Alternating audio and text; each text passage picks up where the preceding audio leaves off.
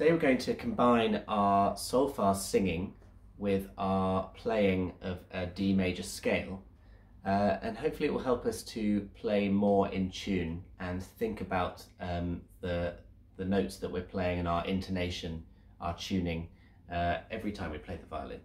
So, as I said, we're going to use a D major scale. So D is our do. Do. Should we sing the whole Solfa scale first? Off we go. Do, re, mi, fa, sol, la, ti, do. So, what we're going to do next is we're going to sing a do, and then we're going to play the do on our violin. Then we'll sing re, and then we'll play re.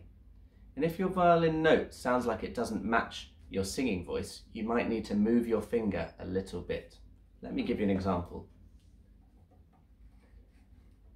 Do, re, mi. Ooh.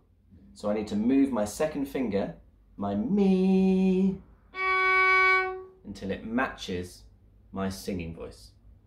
Okay, let's go through the whole scale together, and then you can try it on your own. Just remember to get your do first. So our do is D. Do. Here we go, singing first. Ready?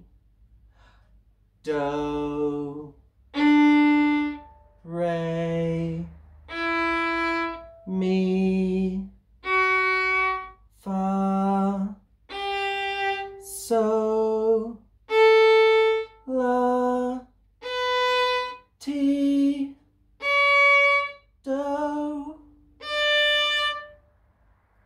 There you go. You can of course work your way back down as well.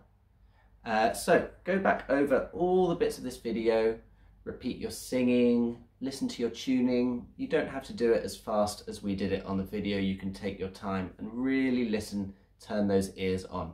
Okay, have a great time practicing.